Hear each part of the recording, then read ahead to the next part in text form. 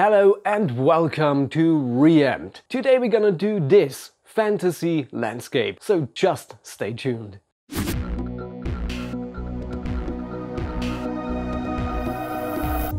Mountains, rivers and a ruin. That's like the fantasy starter pack. For this photo manipulation I combined 9 images and doubled some elements for different parts of the edit. It was a bit of a back and forth in positioning and color grading, but I left it for you as it is. In general, most of the photo manipulation YouTubers try out and prepare their edits before they hit the record button. Even I did it in my previous videos. But don't get me wrong, I really admire all the tutorial YouTubers out there because I learned everything I know in Photoshop and photography from YouTube. But for rookies or sometimes even veterans, that could be frustrating when things don't work out in the first place. And on YouTube, it always looks so easy. Even the Photoshop gurus out there still have to try out what works and what not. Photoshop is just a big playground. So don't give up and just play around with styles and elements. But I already said too much. You want to see a tutorial and you should get a tutorial. This time speedrun style. So let's jump right in.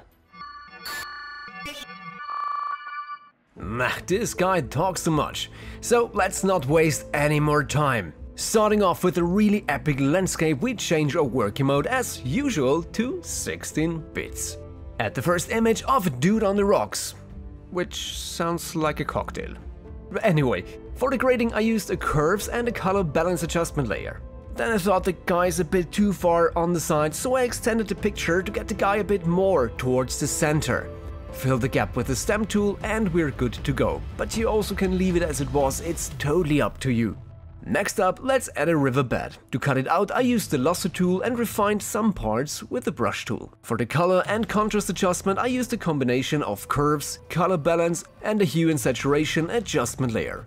The cool thing with the hue and saturation adjustment layer is that you can also adjust single colors or a color spectrum, which comes in really handy. I'm gonna pick the topic up in a future video. By the way, for the colors here I went back later because it didn't fit the final combination. Let's pimp our mountain on the left with another mountain. To cut it out, I would recommend the lasso tool in that case because you can jitter a bit when you follow the edge of the rock. It's just important that you stay in line. And it doesn't matter if you lose a bit of the mountain, you won't see it afterwards. To make a better selection for the trees, right-click the mask and go to Select and Mask. Here you can use the Refine Edge brush to let Photoshop do the magic. With landscape images, it's often easy to blend in the edges by simply painting it in with a soft round brush and the mask. Well, now we're missing a bit of the mountain on the far left side. Just go back to the background layer, select the part with the lasso tool and copy and paste it. To blend it in, just add a mask. I wanted to give the mountain more of the fantasy vibe and added a part from another mountain.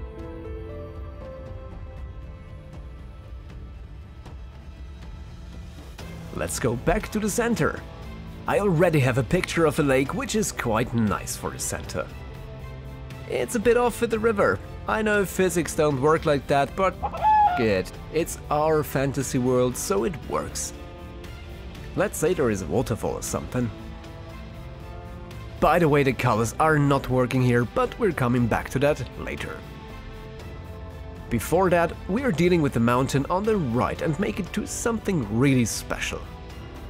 I liked the picture we used to extend the mountain on the left side, so I placed it on the right side as well.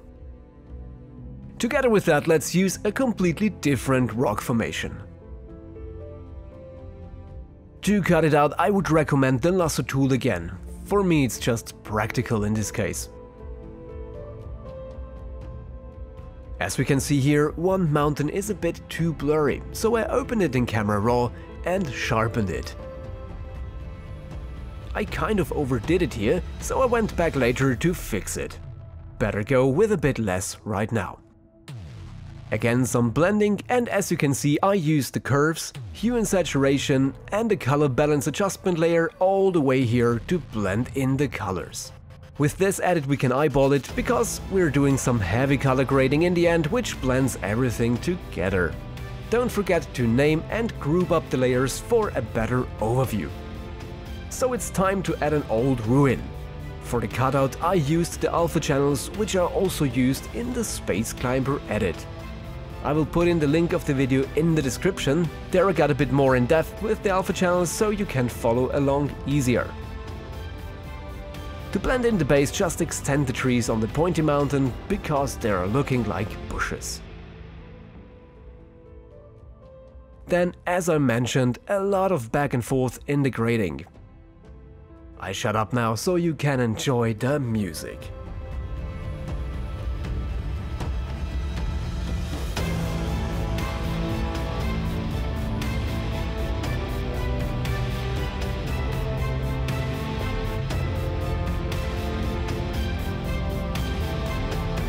So here we go! To blend everything together, let's do a camera raw adjustment on a combined layer. Tja, sometimes I can't decide in which direction I want to go with the toning, but it's also fun to play around a bit. To give it a special touch, I finalized it with Analog Effects Pro and one of my presets. At the end I got annoyed with the colors of the guy's hat, so I went back and got rid of the colors here. When I reapplied the finalization, I also added a glamour glow and an Indian summer effect from Color Effects Pro. Finally done. And here is our final result. Alright, we did it! And as always, I provide you the links down in the description. So there are just two more things to say. Have a nice day and stay creative. Whatever. Rock and roll, man.